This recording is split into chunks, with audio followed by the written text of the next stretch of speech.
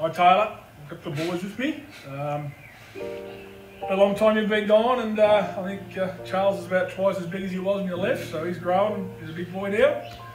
Albie, well, he's Albie, he's a happy boy. So yeah, we've missed you, it's been a long time, but you've made the finals, guys, great effort, so proud of you. So I congratulate, it's been a big week, Taylor, I congratulate you on your 150th game. It's a great effort, it's gone so quick, and we're just also proud of you and what you've achieved, and then especially last night the All-Australian. Albie's had enough, he's gone. Then last night the All-Australian, great reward. So just from Mum and I and the rest of the family, wish you all the best for finals over in Perth. We know you can do it, you guys, and you can go a long way in the finals, so good luck and go Pies. That's fantastic.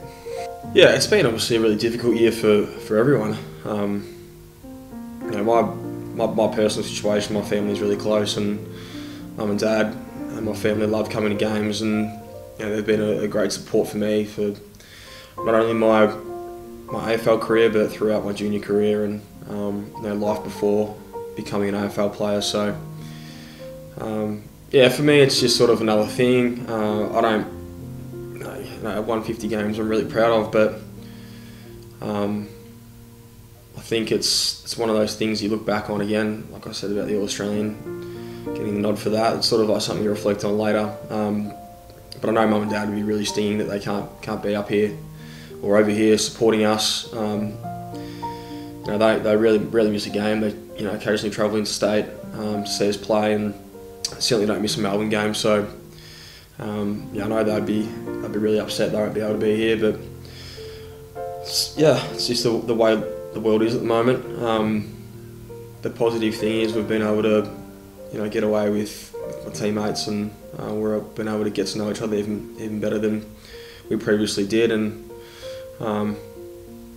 yeah, the years, although it hasn't been the ideal year, it's worked out to a point where we're able to do what we love.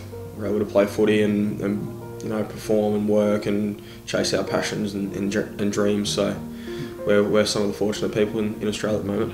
Forward side bottom, inside 50, straight ahead Adams, he knows he's got it. The fact that staff and players were able to bring their families up to the hub in Twin Waters, and for a long period of time we had close to 150 people who were living as Collingwood people inside the performance hub, and there's people there that you'd never met before, and partners of both staff and players that we hadn't, and children of staff and players that you hadn't spent a lot of time around.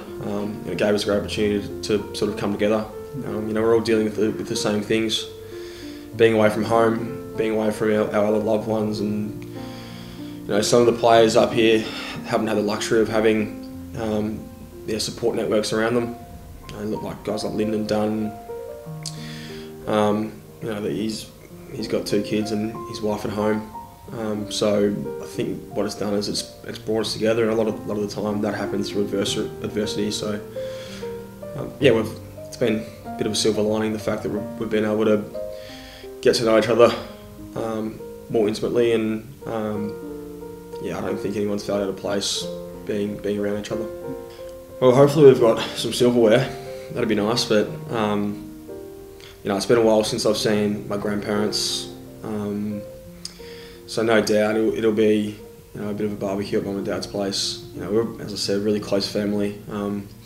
Dad thinks he's a great chef on the barbecue, so and he loves being the host. So there'll no doubt be a catch up at Mum and Dad's place, and yeah, hopefully there's some good times to come over this summer, and a chance to reflect on what 2020 has dealt us, and